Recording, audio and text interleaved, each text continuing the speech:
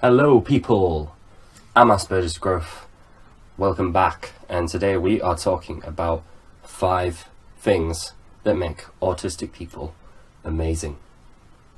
So you might have noticed already my video quality has gone up. I've got a new camera. It was about 20 quid. Not really massive big upgrade, but it's definitely a bit better than the camera that I had before. You may also notice that from like the background and stuff that I am back at my home. So I've come back from uni, done my exams and stuff, and just waiting kind of to go off to Thailand at the start of September. So all of the videos up until then will be here at my house. So believe it or not, it did actually take quite a lot of effort to try and compile it down into 5 things that I think make autistic people amazing, or make people on the spectrum, anyone with like Asperger's syndrome, really great people.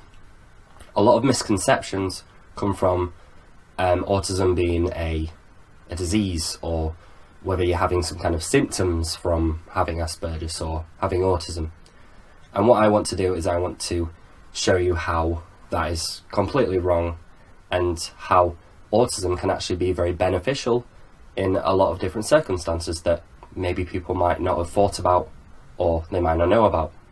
Number 1, it's quite a common misconception that autistic people have a lack of ability to empathise with people, but I want to tell you why that is wrong. However, I do understand the reasons why people would think that people with autism have a lack of ability to empathise with people.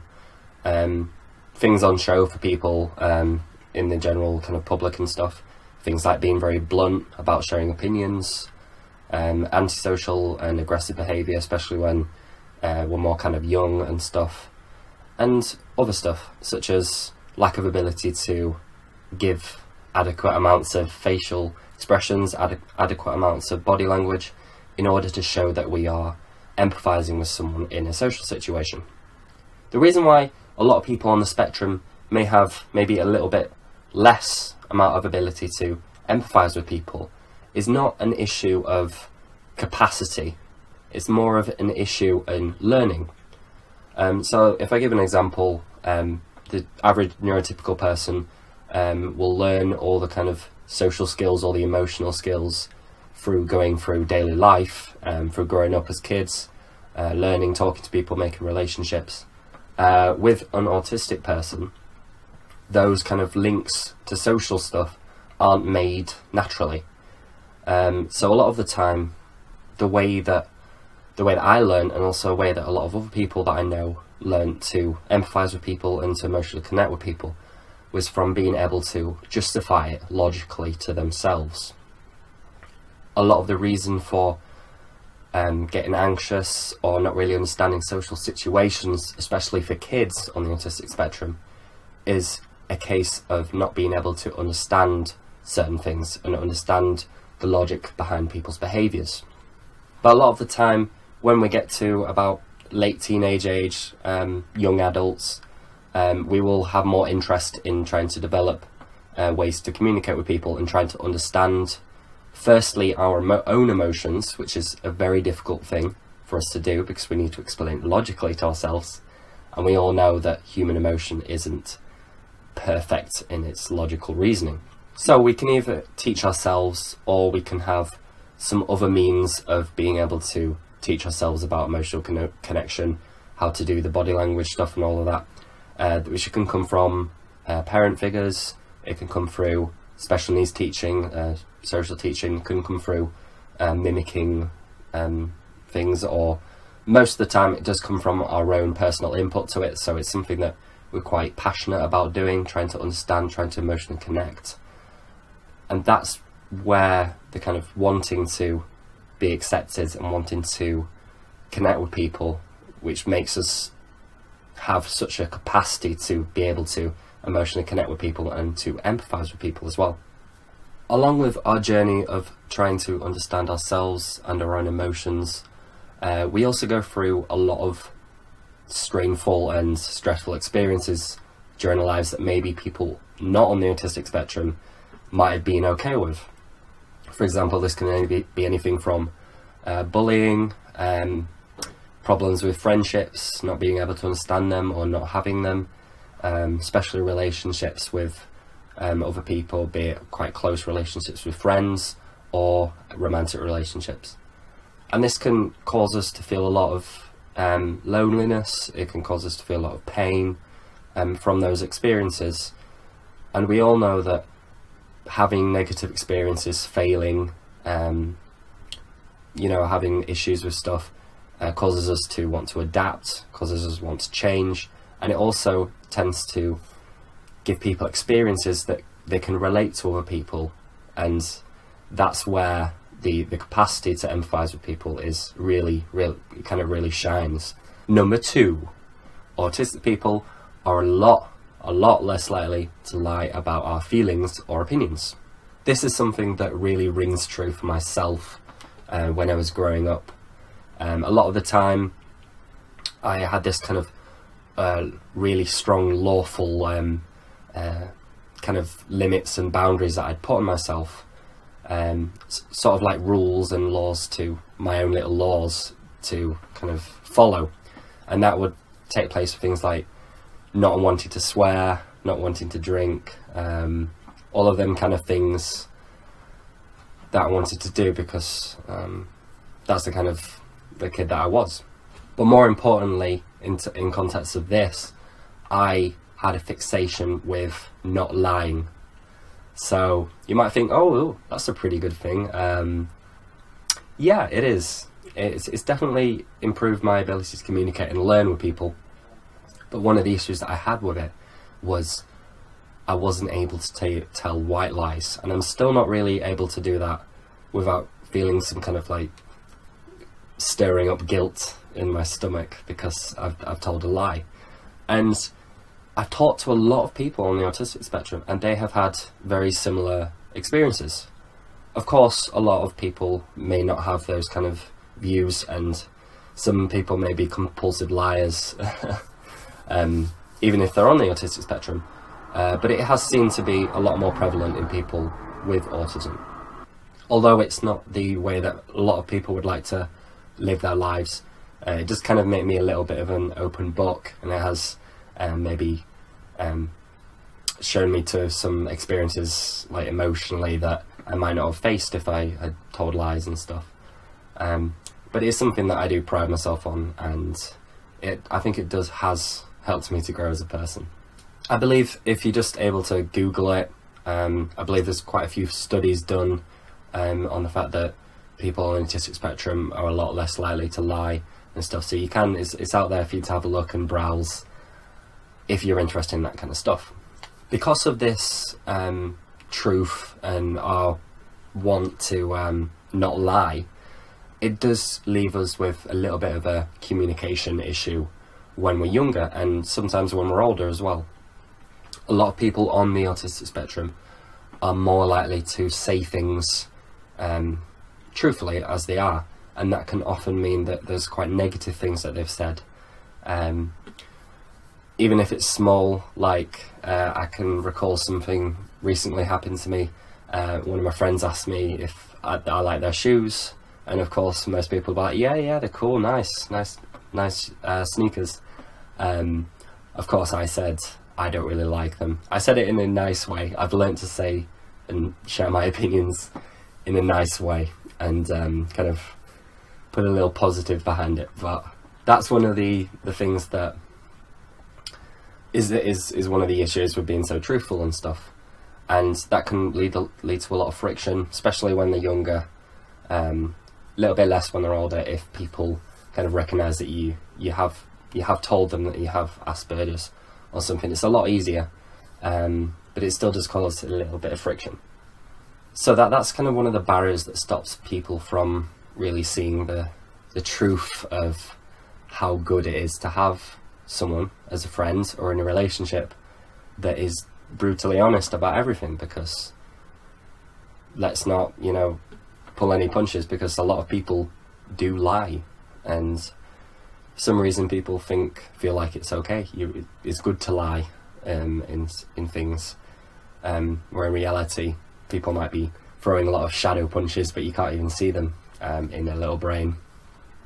It also helps because you can kind of gauge who can take things more, and maybe some people who are more understanding, and it also kind of brings you towards people who kind of have more of a light-minded attitude towards you, so they're kind of closer to you, so more capacity to be closer.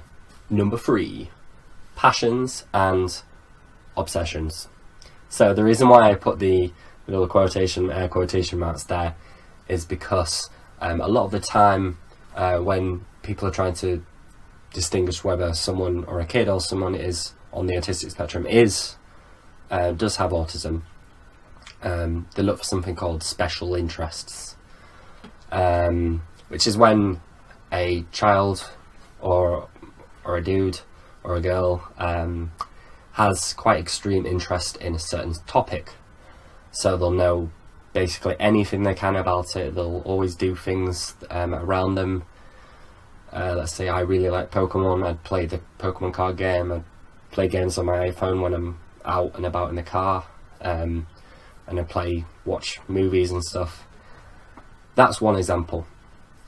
And those kind of cartoon examples and stuff is more prevalent when we're younger. Obviously we do have things like gaming and all of that, and obviously interests are very important to us, but there's kind of like a hidden thing there, is that psychologists kind of dumb it down and say, oh, it's a special interest, whereas if it was someone who was not autistic, you'd say they were specialists in their field, or they were experts in their field of whatever they're doing. And that's what the kind of stigmas behind autism, but in reality it is a really important quality to have in a person.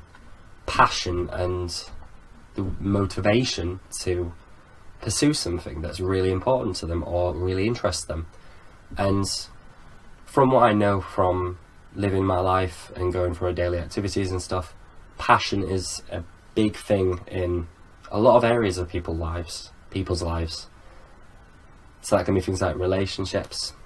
Passion's very sexy, apparently, and that's one of the qualities that I saw in one of the studies that I was looking at. Don't ask why. And there was also passion in jobs. Of course, if you're really passionate about your job, you're going to do really well because you'll be working in it all the time. And it also help with happiness as well, because if you're really passionate about something and you're really going for it, it's going to give a lot back to you. So in general, it's going to make them a more happy person, because if you go to work each day doing something that you really like, they're going to be a lot happier when they come home, if you're in a relationship or if you go to meet them as a friend, because they'll be doing something that they enjoy. And that can be a really big thing for some people. Number 4. Now, if you know anything about autism, or you've looked into autism or Asperger's syndrome to any sort of degree, you will know that people who have Asperger's usually have a high IQ. Now, you might have thought that I would have mentioned that as something, and although that is something quite relevant, I think something that's more important is a person with autism is a lot more likely to pursue self-growth and pursue personal development in their life. Being in such a kind of alien society, being around people that we don't completely understand, is something that people with autism tend to have to get used to as we grow up. Because of these kind of challenges that are put on us as a person, a lot of the time, even kids that I've seen that I've worked with and stuff, they've been very passionate about trying to improve themselves, trying to improve themselves to make more friends, improve themselves to deal with anxiety, deal with depression, even those that kind of age. A lot of the time we have to analyse stuff, we need to look at our emotions, we need to analyse the environment, we need to think about, positives out of things and think about negatives out of things. And especially with like the higher prevalence of like anxiety and depression and stuff in people with autism, there are those kind of challenges as well. So a lot of the time we develop a lot of coping mechanisms, of a lot of abilities to look for ways of fixing things and analysing situations. And these kind of qualities are really good in a person for doing personal development, and that can make a person with autism a lot more able to cope with life situations, with relationships, stuff like that. Another study that I looked at showed that people on the autistic spectrum are a lot less likely to be influenced by media bias, advertisement, all those kind of things. Now just think, what does that say? To me, that says that someone with autism is a lot more likely to follow their own values, follow their own ideals, pursue things that they think are right, rather than being manipulated and taking on board too much what other people think. I know a lot of people can go throughout their lives having dreams and not pursuing them because feeling anxious, or people saying that they can't do it or it'll be too hard.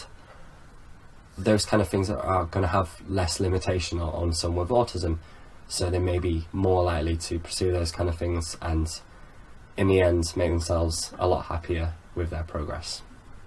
Number 5, quirkiness. People on the autistic spectrum are, I regret to maybe upset some people, but a lot more quirky than the average person. I've heard a lot of people talking about how everybody's on the spectrum, everyone's different, that kind of stuff. Personally, I don't like that kind of mindset. I do think that with autism, we do have different structured brains. It's not merely, we do have genetics, we have different ways of thinking, and our kind of things that people check off when they're trying to say, oh, we're on the spectrum, I've got these kind of things, are as a result of their personality rather than the way that they are made. So I just wanted to make that clear for just everyone's benefit. A lot of my friends, family and acquaintances have often told me on a regular basis that I have very weird ways of expressing emotions. I've got really weird attitudes and ambitions towards things, or even I have weird ways of coping with situations and weird ways of coping with stress and kind of mental health and stuff. Now, from this fact that I'm throwing around the word weird all the time is, quite relevant, I think. However, I'm not saying weird as in it's a bad thing, because personally I feel like weirdness is a very good thing, especially in our society and especially with kind of people in general. As human beings, we don't like boredom. We like exciting things, we like funny things. This can be anything from new experiences, new people, anything like that.